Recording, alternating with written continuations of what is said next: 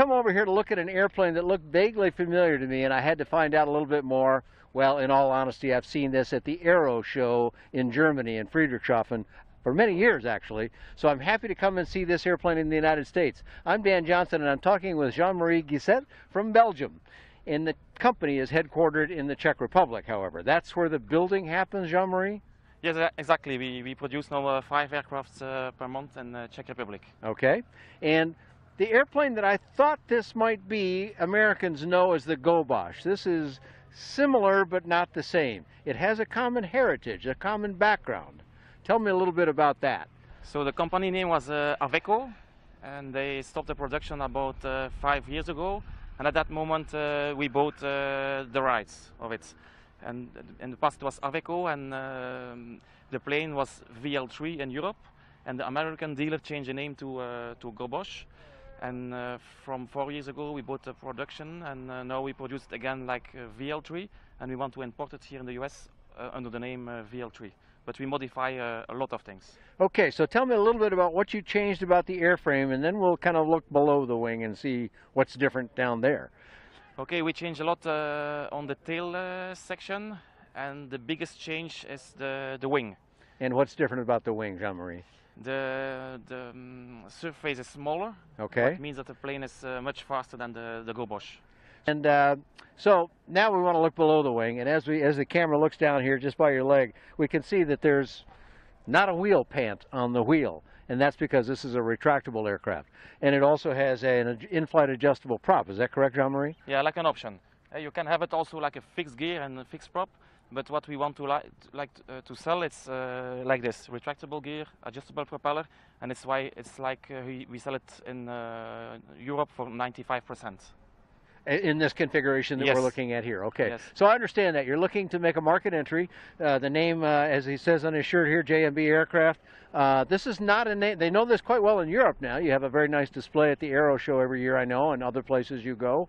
But to the American market, this is not a well-recognized brand. So you're kind of beginning here in the U.S. market. Is that right?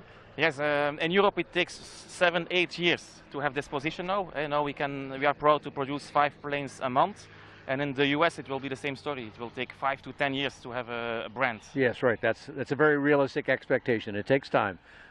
When we talked before the video started, we talked about Cirrus and brands like Icon, and well, these are companies that have been working hard at this and spending a lot of money for many years to do their marketing, and sometimes it works and sometimes it doesn't. So we wish you well. But how are you going to sell in the United States, and who will represent you? So we want to bring it in the United States like an experimental kit with professional assistance. A builder assist center then, huh? Exactly. Okay. And for the importer will be Trimhof. Okay, and Trim, you're standing alongside me here. So why don't you come on in over on the other side of Jean-Marie here. And Trimhof is from Norway, you told me earlier. So how are you going to sell airplanes from Norway into the United States? We will be based here. You will come here, okay. Yeah, we will be based in Orlando area.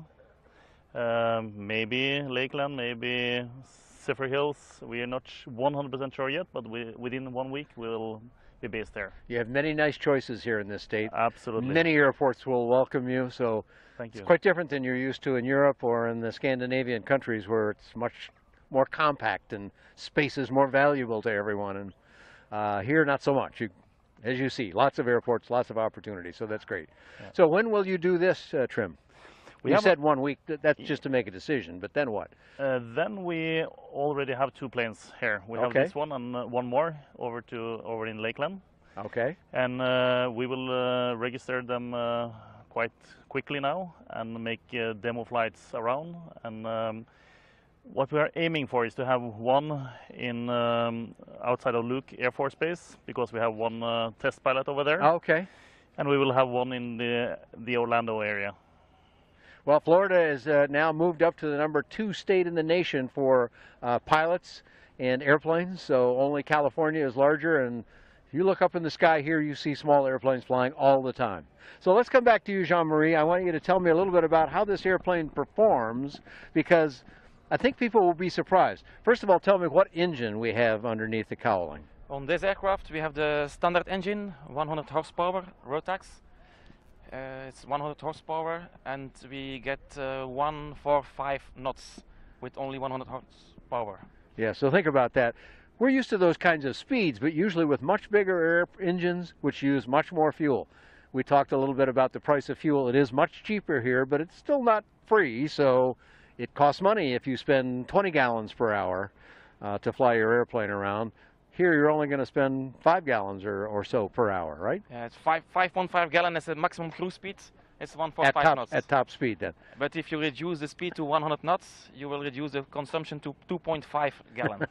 Okay. And then you have an amazing range of 1,300 nautical miles. And how much fuel does the airplane hold? And I see it looks like it's in the wing here, I'm seeing. 32 gallons? Okay. All right, I want to ask you, Trim, a little bit about the concept of how to bring these airplanes into the United States and how to get them built. Now, we talked about, Jean-Marie mentioned build centers, and you talked about establishing a location here. Is that the same place? Not necessarily. We will be located in Florida, so the build center will be in this area, but we will pick the best ones to work with to have the build center, and it doesn't have something to do with our location regarding assembling the plane or flying from, for example, Zephyr or Hills or Lakeland. Yeah. Okay, so you're going to establish yourself at one place, but then go investigate build centers that currently exist and ask them to work with you on this. Is that it? Yeah, that's it. That's it.